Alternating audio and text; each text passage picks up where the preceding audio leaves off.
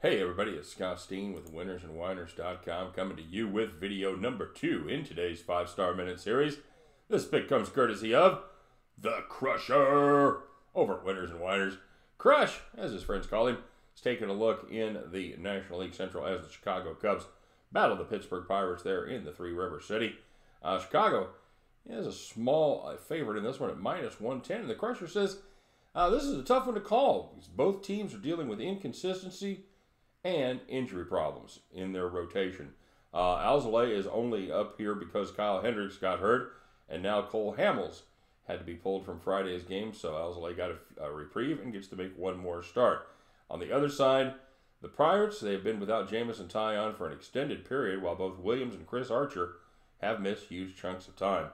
Williams, he's been out of sync in his last 2 starts since coming off the IL, and that has to be a point of concern for manager Clint Hurdle. Alzolay has been good at keeping bats in check in his first 2 outings, but he has to do better with his control. Still, all in all, missing bats is the way to keep your team in the game, and that helps the Cubs get the upper hand right here in the opener. So get yourself down on the Chicago Cubs, minus the 110, and at the end of this contest, you can join the Crusher as you both head back to the window. Good luck, everybody, and we will see you on the next video.